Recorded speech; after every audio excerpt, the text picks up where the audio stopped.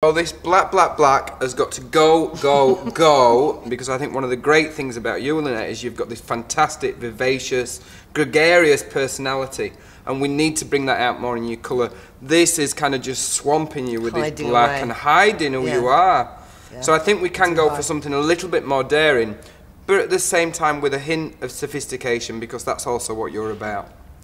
Is there any colour you definitely don't want to be? Red. I just don't want to be that classic, you know, late 40s, approaching 50, red. I don't want to be that colour. But there are all different types of shade of red as well. There's pillar box to kind of much more subtle.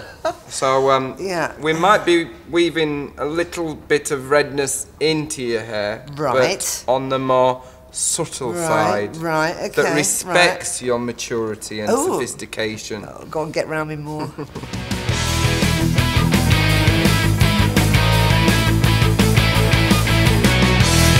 So on go the gloves and the chemical cleanser. And off comes a half-century horror story of bad dye jobs.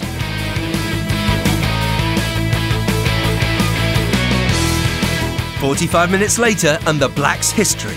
But the future is orange. Andrew? Andrew? What have you done? This looks appalling.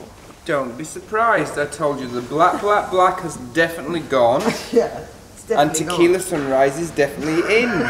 You are the latest in fashion, my darling. Oh, yeah, right. Well, one thing's for sure is red is definitely not your colour. The orangutan look is so last season. But no need to go ape.